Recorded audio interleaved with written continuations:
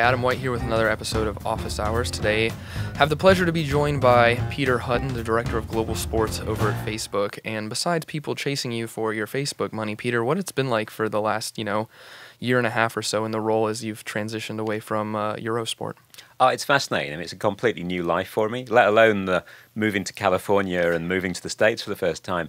Just working in an industry, a tech company like Facebook is so different from anything that I've done before. I've done Fox and Disney and Discovery and all these different sorts of media companies.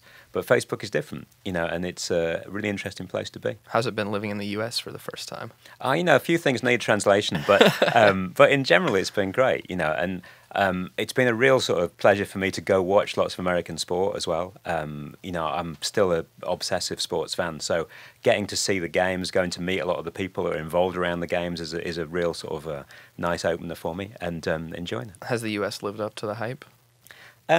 Honestly, I think it's been great. And it's one of those things, as a sort of cynical English person, particularly having been a journalist for so many years, You're not supposed to be really enthusiastic. But I love the energy here, and it's really been a really positive experience, not just for me, but for family as well. Two boys who are genuinely excited about being here. And that's great. Yeah, awesome. We'll love to hear that. And so obviously you're into this role in Facebook, right? You have the opportunity now ahead of us with 2020 on the horizon. For you, what does 2020 look like and going forward for Facebook, especially on the sports side of things? I think it's a really exciting time because we're very clear as to sort of what our role is. We're a free-to-air funnel that opens up a range of different experiences. And I think when you look at the issues that face the sports industry, one of the things that's really helpful is that you look at Facebook and say, look, we can help you with that. We can help you with the issues that you're facing, whether those issues be piracy or a lack of willingness to pay for product or smaller attention spans potentially or younger audiences. And Facebook and Instagram and WhatsApp and Messenger and Oculus have really got part of the solution to those problems. So what I like about the job more than anything else is that idea that we're almost there to consult. We go in, we talk to sports brands, people know they need to work with us, they know where people are consuming the content. So it's more a question of saying, okay, how do our tools fit your problems? How can we solve your needs? And generally working with people together. And that's a great place to be. And it's a lot less confrontational and adversarial than some of my previous roles. And I'm sure there's probably some misconceptions about your guys' role in the sports industry. What has it been like, people coming to you and thinking that there's a blank check for media rights or things like that? It's probably been some interesting conversations. It's mainly from journalists, to be fair. But, I think one of the problems of having come from what I did before, and we did a lot of big rights deals at Eurosport and at Fox and other places, is that people presume you're going to come and do the same thing. But frankly, that's not really what interests me. I think what is interesting is saying, okay, as an organization, how can we work with the sports industry? How can we actually drive real revenue? How can we drive fandom and engagement, get younger people involved with sports organizations? And that's the bit that's really cool about the job. And I think it's important to permanently sort of set that out. And it's a bit boring maybe sometimes for some of the people that interview me because I return back to the same subjects a lot.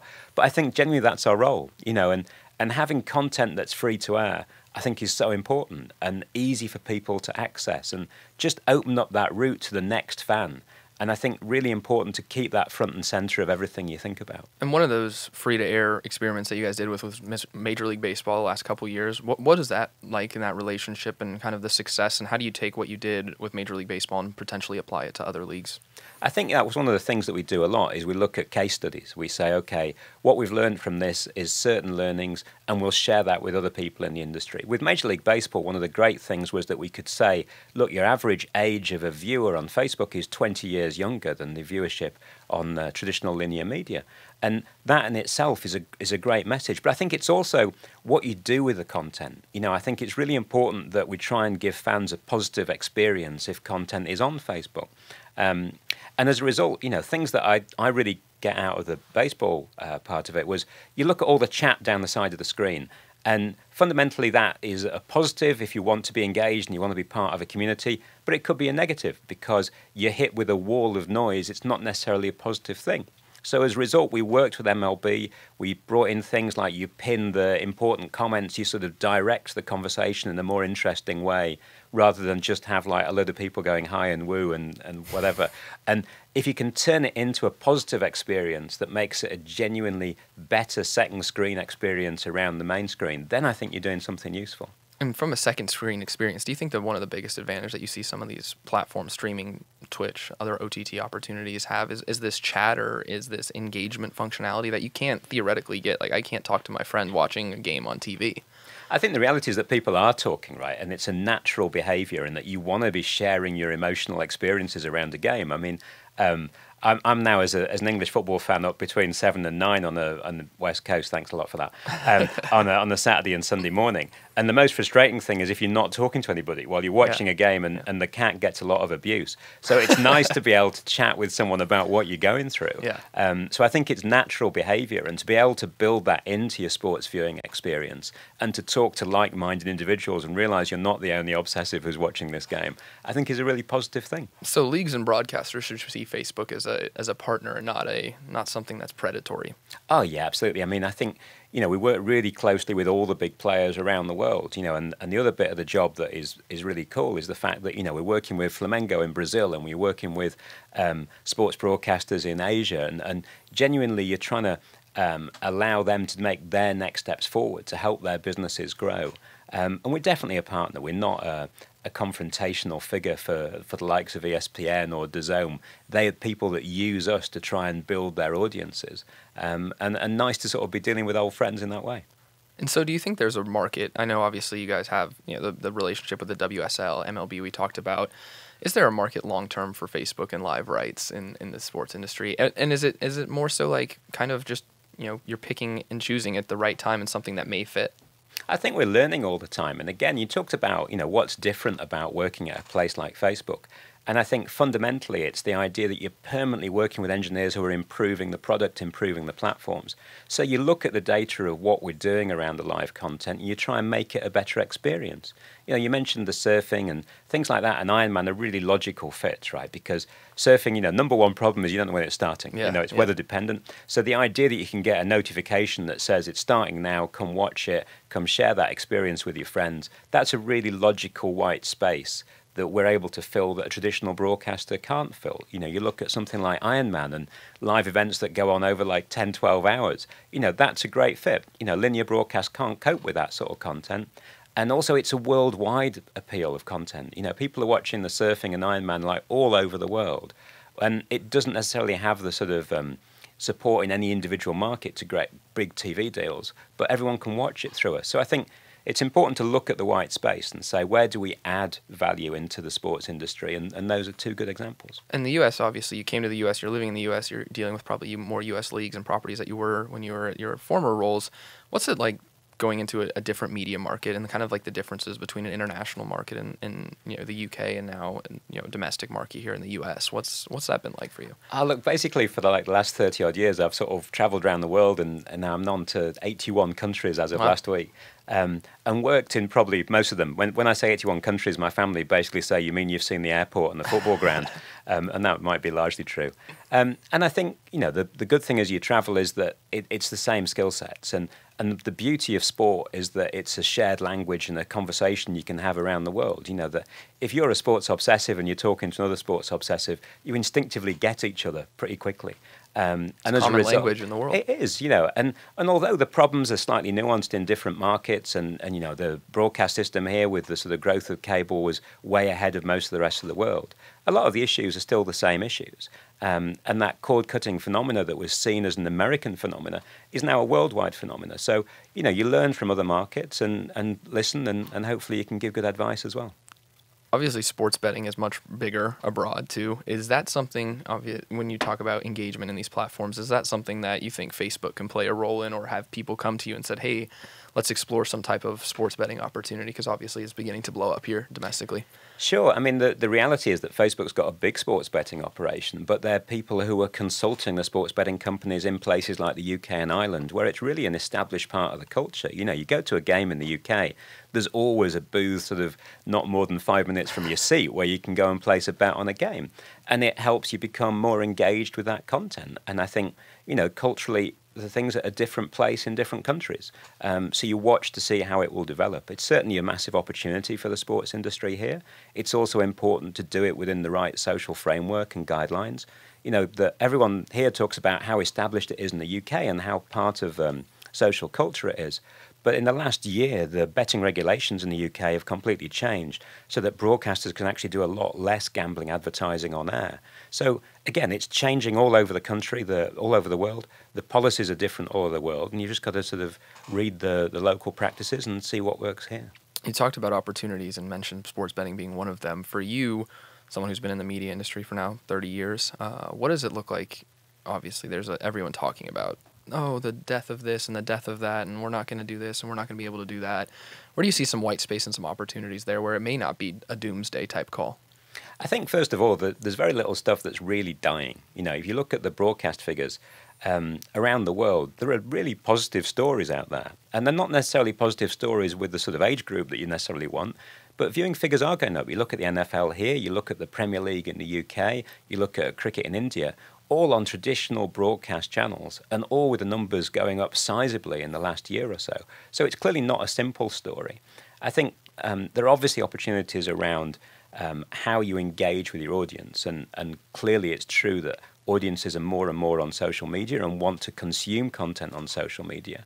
So I think then the challenge is, how do you make it relevant? How do you make a fan on Instagram as excited about being a supporter of your club as you did with an old linear TV fan? And that's the opportunity, is find that space, create good content, listen to good advice, and then act on that content. Use the triggers that content creates to then build a wider business for yourself, build a deeper engagement with the fan. And on that basis, then sports franchises are in good places. What's an example of someone who's doing that in a good way, building wide, especially potentially working with you guys? I'll go for a non-American example because it's easier for me. But you go for someone like Liverpool and the Fenway organisation and what they've done with Liverpool, and they've clearly seen the opportunity in investing in social media. You know, and Peter Moores, who's the CEO there, came out of Silicon Valley, went back to Liverpool as a fan who'd seen the way the world is moving. And as a result, he gave a speech, about a year ago, saying, my opposition is not Manchester United, it's Fortnite. And he said, you know, we need to capture those young hearts and minds, capture that attention, get people into being a Liverpool fan at an early age, and then sustain them, make sure that they stay with us. And it's people like that sort of vision at the heart of what they do, that I think works well. You know, and people here, you know, you look at Miami Dolphins and what they do on the platform and how they use it to then stimulate ticket sales, retarget audiences. You know, the US, again, often leads the world in these things. So good to be here and to see the opportunities around us. And for you, I guess, going forward, what are the opportunities for Facebook proper? And then also just, you know, now that you have all of these different areas underneath you, Instagram, like what is the interplay when it comes to sports on Facebook proper, and then also the other areas in which the business kind of trickles down? Honestly, I'd say Facebook proper is everything, right? So it's WhatsApp, it's Messenger, it's all the rest. And I think the messaging services are really interesting because of that idea of conversational commerce and building a sort of structure. You know, every football fan in the world appears to be part of a WhatsApp group around their team, around their group of friends. It's a natural way of conversing with another sort of set of fellow fans, right? I think if you look at the Facebook business, you know, Facebook is clearly still a huge player because of the reach, the amount of people it touches with your messages on a daily basis, and the way that you can build up those groups, those communities around your content.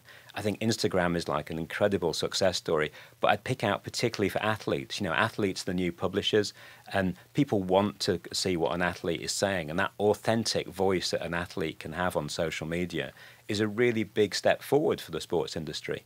You know, for me as a fan, to listen to what a player said directly after the game and to give his authentic view of what happened, I think is a great opportunity. So, you know, really nice to see that develop as a trend. And I think you'll see athletes more and more as publishers. Do you think you guys are going to do more with athletes in terms of potential tools or a way that you guys are working with them, or what kind of that interplay looks like? Because obviously you guys are working with publishers and media companies, so what does that relationship then become with athletes? Yeah, absolutely. I mean, we've got teams of people who work specifically with athletes to talk about best practices on the platform, how they can grow their fan base, how they can potentially commercialize that fan base. And I think that's definitely something that we'll look at more and more. And that's a worldwide phenomenon. It's cricketers in India, it's Lewis Hamilton in the UK, it's NFL stars here. And I think that's a really interesting area. That idea that you can talk directly to your favorite athlete, I think is a wonderful thing. You talked about conversational commerce. I know Instagram rolled out shopping and is rolling it out more and more. How does this commerce play in the sports industry, and how is it you guys have kind of approached, I would say, like you mentioned, consulting with these people in terms of, okay, here's the best opportunity to take advantage of selling a jersey on Instagram, or what it looks like potentially driving revenue? Because at the end of the day, people, especially in executive levels, are going to be like, okay, digital is great, but what's it doing for the bottom line? Sure, I think the idea that you're converting people is quite important in that how do you find out if someone's a fan? Well, you can find out if someone watched 1 minute of video from your latest highlights. That clearly tells you they're a fan, right? And they like your sport, there's something there. So they're the natural people to be targeting if you're trying to sell tickets, if you're trying to sell merchandise, and just if you're trying to build a fan base, send them information, bring them into the fold, and as a result, you've got a commercial potential there. The other one that's huge for us is branded content, and the idea that, clearly advertisers love the platforms because they can target certain demographics. If you can target it with the sports IP that brings you that emotional engagement, that's a really good fit for us. So I think you'll see more and more clubs and leagues using branded content to talk to their fans and also make their sponsors happy. It's a perfect combination. The worst thing as a sponsor is you buy like a board at a stadium, and then what do you do with that? Branded content is a great way of building on that relationship with a club, with a league, and then using it to talk directly to your customers. What are some of the most interesting conversations you're having with some of these leagues and teams that you can share? Oh, I think, it's honestly, it's different wherever you go in the world, and that's fascinating. I think, we had the International Cricket Council in, to choose an obscure one, last week, who were talking about how they grow the women's game, and they've seen all the women's sports that have grown on Facebook, and the idea that you can try and build a wider fan base, you can bring in new communities, bring more diversity into the system. I think that's really interesting. I think you look at things like VR and AR. Facebook is investing really heavily in those areas. And I think, though it's still a work in progress, I think we'll see huge developments in that space in the next year as the headsets become lighter, as the prices go down, as the content that's on them is more interactive and more interesting experience. So, lots of different things to talk about. But I think the VR and AR thing for me is massive, and I love to see where that's going to go. How does that play into the sports strategy for you guys on the VR AR standpoint, or how are you guys already kind of leveraging it? Oh, I think you look at basic stuff like the filters that are growing up. We did one with the Olympics with like a year to go to Tokyo, which was huge, and it had like the Olympic rings as glasses, and that sort of went viral. And it's a really nice way of the Olympics getting their message out, touching a lot of people. But then I think you look at the potential developments into sports production and how VR and AR can improve live match production. And we're clearly not there yet, but there's so many interesting developments in that area where you can immerse yourself in a game. You look at some of the volumetric stuff where, you can basically stand behind the kicker as he takes a kick in the NFL and you visualize exactly what he's going through. And stuff like that I think is really interesting because it makes you closer to the sport, closer to the issues that a player is going through, closer to their mental process. And as a result, that should make you a deeper fan. Yeah. No, absolutely. And I think you mentioned this stuff about, we talked about live sports, obviously, but another big thing about Facebook on the sports side is a lot of the shoulder programming you guys have, which would be traditionally what you would find on linear, right? You have shows, you have TV, or not TV, you have episodes, you have episodic series, right? How's the growth been like there, and where do you see some of these areas like a Bleacher Report and the shows that they have with you guys, and these other areas where theoretically it's not live sports, but it's still sports? Yeah, I think the reality is that people want to consume information all day, every day, right? And one of the joys of what's happened over the last sort of 40 years since I started doing this business has been the way that you can get more and more obsessive, more and more detail, more and more closer to your players. And content like this allows you to do that. And fans aren't fans just for the duration of the game. They're 365 days a year and 24 hours a day, and important to have that range and depth of content that they can dive into when they want more about your club, about your players. You've been, like you mentioned, around for a while in this industry. You've seen it all. What are some of the challenges you feel, or some of the headwinds that may be coming over the course of the next 2 to 5 years that either you've been watching out for or people have been telling you, hey, this is what I'm watching out for? Yeah, I think, certainly the change of the pay TV industry is massive, and that's not news here, because I think everyone's been aware of it in the US a lot earlier than the rest of the world. But everyone has built a sports industry on the inexorable growth of pay TV revenues, and that's changing, and that isn't so inexorable. Again, I don't see it as something that's going to drop off a cliff. I think there's still a really strong route there for a sports broadcaster, and the sports broadcasters are often the best OTT broadcasters as well. But it's definitely changing. And I think as a result, you can't necessarily rely on the same revenue lines growing at the same pace. So therefore, you need to broad base your revenue. I think the second part of it is looking for that younger audience and understanding that they're consuming in a different way and that you need to be in the places where they're consuming. And I think that's a worldwide trend, and important that therefore you create content that is relevant to people in a way that fits their consumption habits, and therefore highlights access to athletes, small form content, GIFs, memes, things like that are an important part of your content play in a way that they clearly weren't before. So do you think that when everyone thought that there was going to be a tech company gold rush in terms of all this money coming from a lot of these people, it was a little premature? Yeah, I mean, I think it depends how you define a tech company. Again, you look at some of the big rights deals that have happened in the last sort of couple of months in Europe, and you've seen Amazon come into Champions League in Germany. You see DAZN's continued spend around the world. If you define those as tech company spends, then it is changing, and the competition is coming from that area. But the reality is that still the majority of major rights are held by linear broadcasters and the traditional linear broadcasters, and the majority of new deals are still going in their direction. So the world is changing. There is some new money coming in, and that's good for the sports industry, because if there wasn't that competition or the threat of competition, then prices can go down, and that changes the whole ecosystem.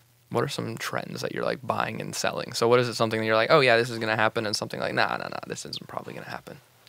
Oh, I think, good question. I think certainly the athlete publishing area is something that, everybody has to lean into, that the athletes are your best ambassadors.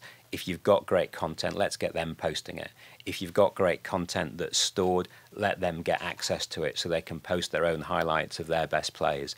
That's an authentic voice. It's a great way of getting good content out to more and more people. So that's the one I'd pick out. Which one are you saying that's probably not going to happen? What are you selling? What are the hot takes that you're selling? Oh, what's not going to happen? Again, to your point, it's not necessarily going to be about the FANGs creating some big explosion of the sports rights business. But at the same time, this is changing. The world is changing. Consumption habits changing. The graphs in terms of pay TV subscribers can look pretty frightening. And as a result, I think everyone needs to be a little bit defensive for the future and look at where their new revenue lines are going to come from and where their new engagement's going to come from. And I think that's the number one message. Where do you see some of these new revenue lines coming from besides working with Facebook? Oh, it's all about working with Facebook. Yeah, of course. No, I think, you look at that branded content space, and that's such a great fit for sport, in that the sponsorship revenues are going up for sports franchises all over the world, and the sponsors are going to want value back. And value back means you've got to be able to speak directly to the consumers that they're targeting. So I'd say branded content is really going to rise over the next couple of years. What about ticket sales? And I want to kind of get your feedback on this as just as a media person. Obviously, there's a whole big push around getting people to attend live events, but then it feels like people are priced out of it. And then, almost like what you guys are delivering on a free model and everything like that. How is that interplay like in terms of just going forward and making sure that this media business is still good while also being able to attract people to really what is the live content happening? Yeah, I think it's about, investing in the experience and making that experience better. And I was with the 49ers last week, and they were talking a lot about how they're investing in just food and drink stuff around the stadium and how they're making it easy for people to access content and get more premium experiences, feel like they're experiencing something special. Because I think if you look at the big games, there's certainly no shortage of demand to go there. But it's also really important to have full stadiums to create that atmosphere, because without the atmosphere, it's also not a good media product. So I think, you have to follow the logic through and say, okay, if I'm going to get X from media rights, I'm also going to invest a certain percentage of that to make it a better experience in the stadium, to make my product feel more dramatic and to feel like, people care and they're right in the faces of the players. Yeah, and I think one thing that's a little bit more unique, or at least on the U.S. side in terms of the events that we have, and we have a lot more commercial breaks than traditional, like, let's just say international soccer, right? You have one in the middle, and then at the end, and you're not having 45 minutes of unfettered types of entertainment. Do you see more? Obviously, we're starting to see more picture-in-picture ads and things like that. Do you see more of that starting to happen, where adding more value to the consumer and not maybe playing as many ads or things like that? Because at the end of the day, the Premier League has record rights deals, and theoretically, they don't show as many ads as into like one NFL game, right? I mean, the Premier League, if you look at it in the UK, is even more ad-free than watching it here. You know, you don't get the logos on the top of the screen that NBC show. So again, it's partly cultural, it's partly what people are used to. I think the picture-in-picture stuff is really useful and important because I think it keeps an audience, you know, whether that be scrolling information at the bottom of the screen that ESPN started, 10, 15 years ago. Or whether it be, you know, the pictures of the players sort of on the pitch while the NFL games are on, ads are still playing, but it keeps your attention there, and therefore it adds value back to an advertiser. You know, you certainly would say, look, advertising has to change with those times. It's not a question of expecting people to sit there with their remote and not twitch it. I work a lot and have worked in the past a lot with organisations like Supernor, who put in virtual billboards that is targeted to individual locations. I think that's a really interesting route to go down, which you could see more and more of. Rather than going off necessarily to a linear ad, maybe you target your advertising that appears to be coming from the stadium to different demographics, different localities, and try and sort of tailor your market in that way. Well, then it becomes your ad inventory. If you're in 10 different markets, you're selling the same inventory 10 times. So now you have an opportunity to increase your revenue. I mean, you look at like some of the big soccer brands like Manchester United with over sort of 25 local banking sponsors in different markets of the world, you know, and clearly if you've got one banking ad going out to the wrong market, it's a waste of effort. Yeah. So, you know, that's a logical route to go down, just tailoring your advertising to an audience, which of course is where Facebook came in to start with. Yeah, of course. And why do you think for some on the international side, obviously it you know, you can go back and forth about who's more innovative and who's not. Just to talk about soccer for a little bit, and obviously kind of your background, why do you think international soccer is ahead on a number of different occasions from a media standpoint, especially when it comes into investing in content, right? You go internationally and these content teams are 30, 40 people. You come to the US and you have some teams who have 5 people on their content team. I'm not quite so bullish about it, I have to say. I think you go to the big 6 in the UK or the big 2 in Spain, yes, absolutely, there's big content teams. You know, but on average, I'd say the average NFL team or MLB team even is ahead of the average Premier League soccer team. You know, this is not necessarily about the Premier League does things better or one organisation does it better than the other. I think the rich, forward-looking organisations are always going to be well-staffed and therefore they create content that is perhaps more relevant to the audience because of that staffing. But it's not all about that. It's also about creativity and having the right guy.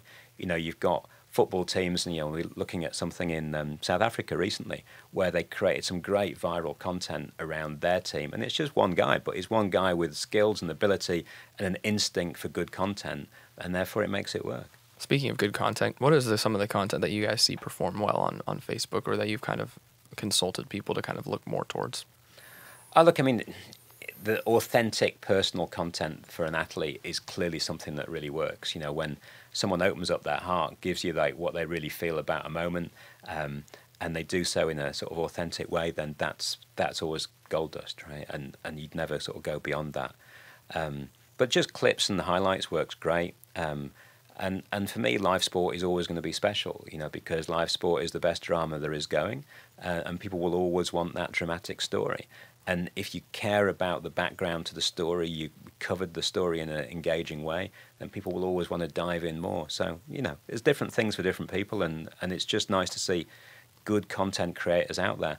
And often content creators now that are not from large organizations and big corporate worlds, but just guys with talent or women with talent that are making good things themselves. They're doing it for their own sort of love of what they're making. And that's often the best content that's out there. Yeah, you can't binge watch live sports, at least last time I checked. You know, Saturdays and Sundays in the US, you can binge watch quite a lot of NFL. Of course. But yeah, you know, I think that live moment is still special. Yeah, of course. And I guess going forward, you know, we talked about 2020 at Facebook. What do you think, like, as you look into 2020, 2021, 2022, when a lot of these rights deals in the US are starting to come up and beyond, what does that look like for Facebook, and how are you guys kind of preparing for that, or even helping prepare the partners who are going through these discussions with linear broadcasters for this type of opportunity? Oh, look, I think Facebook changes really fast, and one of the great things about being there is it's permanently reinventing itself and improving the products and improving the experience. So it's really difficult to look forward and say this is definitely what we'll be doing in 2 years' time. But I think fundamentally our role is as a free-to-air funnel that's taking people towards premium experiences. It's about building communities and engagement that keeps fans loyal and keeps them following a set route. And I think that's still going to be our key role. I'd love to see where VR and AR is going to be in a couple of years' time. I think it's going to be a more and more important part of sports production. And I'm sure a lot of the familiar names that have the rights now will have the rights in a few years' time. But maybe the companies will be in different shapes and they'll have bigger OTT presences or a bigger direct-to-consumer business in one way or the other. What are your thoughts on the OTT and direct-to-consumer business and kind of that explosion, and whether or not, again, people are talking about a potential bubble there, but whether or not, is there going to be too many OTT platforms? Is there going to be too many things to potentially subscribe to? I think it's about what you care about, right? And, so I subscribe to an OTT platform for my English football club, Derby County, and that is definitely not going to be on the list of most people's OTT platforms. But for me, it's really important, and it's an opportunity to watch games that otherwise I wouldn't see. And that's a great gap in the market because it wasn't on TV. I couldn't get it without paying. I'm happy to pay for it, and it's a really nice part of my life now, at least in my eyes, maybe not the family. But and therefore, OTT is great at opening up those different content windows and monetizing content that doesn't monetize being part of a bundle. Having said that, again, linear TV and the traditional models is still the majority of income by far. And I think there's always going to be a question about the funding of sport by OTT and when that reaches the same sort of numbers in a logical business sense as the traditional media has done. So it's a fascinating area to see how it will develop. I think the good thing for Facebook and Instagram and what we do is that OTT platforms use us to find their next audience, that putting content out on Facebook tells you if someone's a potential subscriber, so we can help that journey. But I think, the role of OTT, how it will be bundled, how many make sense as viable propositions, is still open for a lot of debate. But it goes all the way from big premium, $1 million bundles that people want to talk about, and that individual sport that maybe otherwise won't be found. So there's always a role for the smaller ones as well. So you think it maybe is, I wouldn't say it's been overhyped, but I feel like a lot of it is kind of like it's just a hot new thing, and then everyone's like, oh, this is going to be what's going to be next, where theoretically it could probably succeed on a smaller scale level as part of what we've talked about, a more like diversified revenue mix. Yeah, I think it's part of a diverse business, right? And the business is TV, it's OTT, it's free-to-air, it's the traditional broadcasters, it's new broadcasters. And that's a good thing. It doesn't necessarily make it easier to find content, and that's why it's almost like the EPG is the issue. How do you find the content out there? How do you promote the way to go and reach that content? And that becomes the next challenge. I think there's no question that more and more ways of consuming media will be out there. I think the real challenge is making sure that your fans know that it's there and can get to it easily. What are some of the solutions you feel like for something like that about finding content or surfacing content? Look, I think the thing that's really key is building up, big communities of people that will share that information. And if a game is on, that your fan base should know where that game is. And I think that's where social media really helps. And I think, that funnel, that idea that you can consume a little bit of content and that can take you in a direction that you want to go in, I think that's a really important principle that's at the heart of the next sort of 10 years of sports media. And you talk about groups, right? And I know groups for a sports standpoint is a pretty big push for you guys. What is the directive for you when it comes to working with these teams and leagues around groups, and how you've seen success and where you can kind of find ways to make sure that you're almost super serving what would probably be your super fans who've kind of self-identified, hey, I want to be in this group?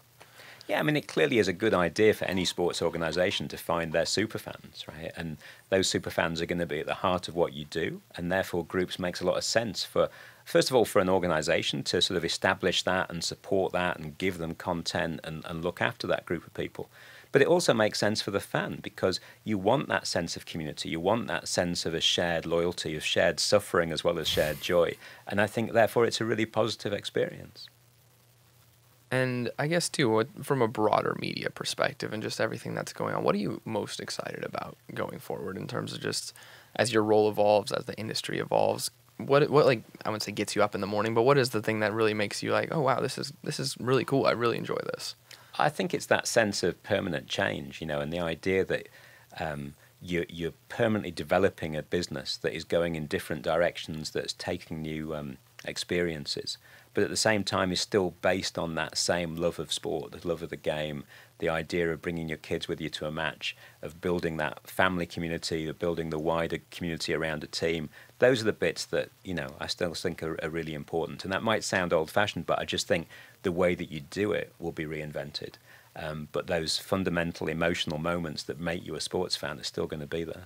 Yeah, I mean, it's just like I went to a hockey game and I'm still a hockey fan because my dad took me, right? It's going to be something that, at the end of the day, Netflix and all these things are great, but I don't remember watching a Netflix show. I remember being in a sports game with my dad, right, or my mom, or whoever it is, right? It's just something that's fundamental, I think, to society. Yeah, absolutely. Look, I grew up with my dad, and my great joy now is taking my kids. And, yeah. We're all three going to games over Christmas, and that's part of being a family and part of, why sport works so well. It builds itself into your life. It makes people come together. The classic Nick Hornby book and turned into the baseball film as well as the soccer film of Fever Pitch was all about the fact he couldn't talk to his dad as a teenager, but he could sit next to him at a football match and feel he was with them. And that's why sport is so special, is that idea that you are with other people, and it doesn't need to be spoken necessarily. It's just that sense that you're part of a wider community, that you're caring about something that other people are caring about, the peaks and lows of emotions shared with family members, with other friends. That's what makes it so special. And regardless of the media vehicle that's going to be there, it's a positive thing that it's going to be there for a long time. Yeah, absolutely. And obviously you talked about positive, and then also the fact that Facebook has been in the news quite a bit for a lot of different things. For you guys on the sports side, what are those concerns have been that you've heard from partners, and how have you been able to address them, or at least kind of like, hey, look, like, yes, we know this is going on, but we need to make sure that XYZ is good. Look, the fundamental part for being in part of this industry is that you're part of a growth story. And I've been through sort of all these different companies on a very winding route to get there. Some of them have definitely not been growth stories. Yeah. You've had to lay people off, and you've had to sort of worry about your immediate P&L. And Facebook's not like that. It's clearly a growth business.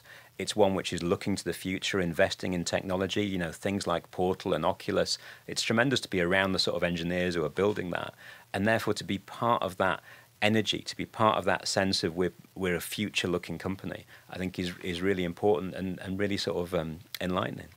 And you talked about growth. Where's the biggest growth opportunities for Facebook outside of sport, or in sports? I mean, outside of AR and VR. Where are you kind of looking at as like someone who's built and helped sell companies and different things like that? Growth opportunities for you guys specifically on the sports side. I think you look at the technology and the doors the technology is opening up. So you look at things like Messenger, at WhatsApp, at Oculus. You look at where that can take the sports industry and find that connection between what Facebook is building and what the sports industry needs.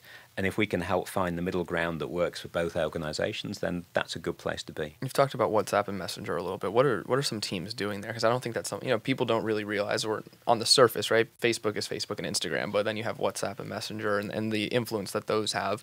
What are some of the teams doing there, or some of the areas that you found from a case study, I guess, perspective that has been pretty successful? Sure. I mean, there's been various things done, but I think things like having effectively a one-on-one relationship, talking to the bot at the other end, but feeling like it's conversational commerce, that's really interesting. So going through your ticket buying process that way, getting information about your match day. We do this bot with the French football organization, where you go to a game there, and it's a remarkable experience because they're messaging you all the way through saying the traffic problems are here and here on your way to the game. The turnstiles you want to go to are this one and this one because there's less queues. The food queues are better here. The team news has just come in. And you get this constant stream of personalized information for you. And that's a great way of engaging with your fan and giving them a better experience, and also feeling that you as a sports organization are working directly for them. And I think that's the sort of opportunity that I really like opening up. And also challenges too. I think that's an interesting point, is like, what are some of these teams and leagues coming to you from a challenge standpoint, saying, hey, Peter and team, like, how can we solve X? What is that X that they're trying to solve beyond probably just like how do we get new audiences? Honestly, the first thing is really audience Yeah. development, and we often go with like really long presentations of all the sort of book of things that we can open, and the number one factor is how do we find our next audience, and that's the right thing for a sports organisation, because you've permanently got to be looking at how you engage with younger demographics, with worldwide demographics, how you spread your fan base, and therefore prepare better for the future. So we do offer up lots of different business solutions, whether it be branded content or commerce and conversion, but fundamentally audience development is the number one thing that I think we can help with. And I think it's important that that audience development is front and centre in a sports organisation's mind. It's really easy to think about the now and winning today's game and getting through the P&L for this season.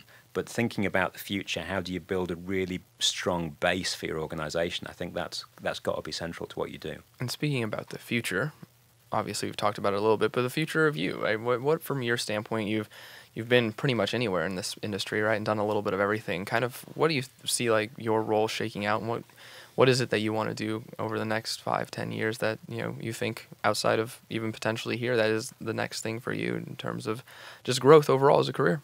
I think the good thing about Facebook is that I don't feel like I'm in like a set role that is stuck and that's what I'm going to do. Whereas, that's what happens when you're a mile apart from your coworkers. Yeah, that also helps. But it's more the sense that the product, the company is so transitory, and it's permanently changing, permanently developing, and that keeps me interested. I know I have a short attention span, right? And if you look, so it's not just millennials. Is it? It's if you look at my job career, there's no way I can defend myself for not having a short attention span. But the good thing about Facebook is the job is permanently evolving. The tools they're putting at your disposal is permanently evolving, and hopefully we can match those with what the sports industry needs and build something useful.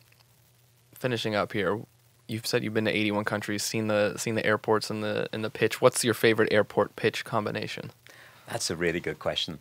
I did some bizarre ones sort of over the years. So going to places like Lesotho in darkest Africa, or Zaire, or Cameroon, those were amazing trips because you really felt like. And according to your LinkedIn, you were illegally detained there or something like that? I got arrested a few times, but that's just being a good journalist, right? Yeah, of course. You ask difficult questions in difficult places, you're going to get arrested a few times. And normally I got out again quite quickly. So, great to go and taste all those different places, and see different things. Being in India and watching the biggest cricket games with 120,000 people going crazy is pretty remarkable. But for me, it's still going back to like my local football team, watching them. I'll be back there over Christmas. That's my best plane and club experience. Awesome. I love it. And you talked about the journalism side, and we didn't really get too much into it, but how do you feel like the journalism side and being someone who is a journalist prepared you for someone in the role that you're in now, where you can kind of have both sides of the experience and both sides of the media kind of spectrum? I think it's really useful, and it's something that I'm very grateful that I went through. I was really lucky in that I started in radio at 16, commentating and reporting on games, and it sort of forced you to grow up, and it gave you a lot more confidence in dealing with people, and it taught you about building relationships and sort of being a bit more grounded, I guess, than some people you meet in the industry. I used to have to go on the team bus to away games because I'm like 16. I can't drive. We're not as lucky in the UK as we are in the US about driving. So you'd literally have to sit on the bus next to players that you just criticised on the radio for 2 hours, and they'd be like a foot taller than you and a lot wider than you. And going through that experience is a good experience. Yeah. It teaches you a lot, and really glad I did it. I mean, the journalism part of it took me to some remarkable places, and I think again, I think I've been really lucky to be in places where big stories happened. I was in South Africa when Mandela got elected. I was in Moscow when Gorbachev and Yeltsin were fighting at the White House. I filmed in PLO camps in Palestine, sort of, and interviewed guys there that basically couldn't get out of that camp, but were great soccer players. Filmed behind the Berlin Wall just before and just after it fell. So, got to touch things that were remarkable experiences. But the best part of it all was that, as long as you're a sports fan, you could get by in all those places because genuinely, normally as a soccer fan, that there was a conversation you could have. You know, as a cricket fan in India, you can talk to anybody all over the country, even if they speak some regional dialect. You mention the name of like key players, and faces light up, and you've bonded with people. And you get out of jail too, right? You know, it helps get you out of trouble sometimes.